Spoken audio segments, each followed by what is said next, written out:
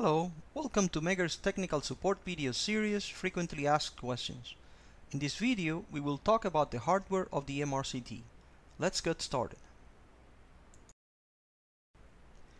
There are two versions of the MRCT units which are shown here, the non-screen and the embedded screen unit.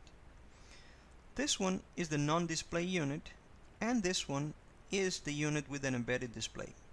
They both perform the same functions and have similar hardware, the main difference being that one of them has an embedded touchscreen for control of the unit. Here we see the ground connection, the power connection, and the power switch.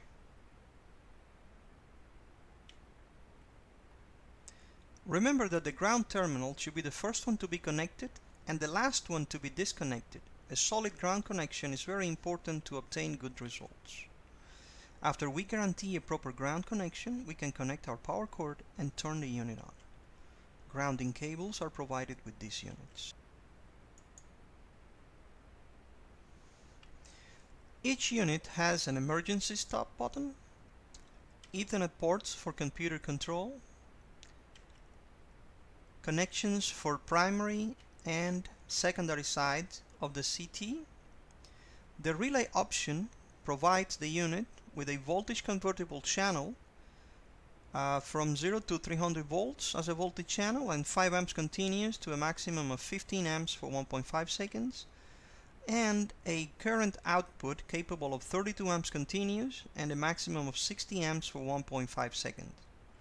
Also included with the relay option are an 8 amp 300 volts binary output and a binary input with a rating of 0 to 300 volts AC or DC. A control knob and a display as well as USB ports are included in these units, which are part of the external STVI used to control non-display units. Additionally, on non-screen units we have a dedicated Ethernet port for connection to an STVI. Color-coded secondary connection cables are provided. Each lead terminal is color-coded and marked to indicate where they should be connected on the instrument. The color coding and markings make the connection diagrams very easy to follow, as can be seen here. Alligator clips are provided, which can be used for the secondary connections of the instrument, and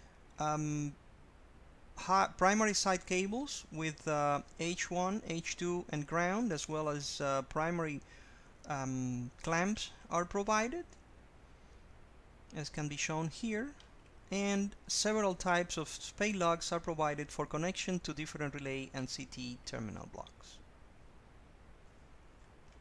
This concludes our video about the hardware of the MRCT.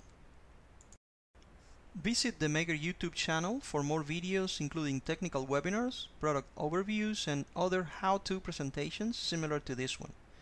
Contact us for questions or more information about this topic or for any support you may need for your electrical testing.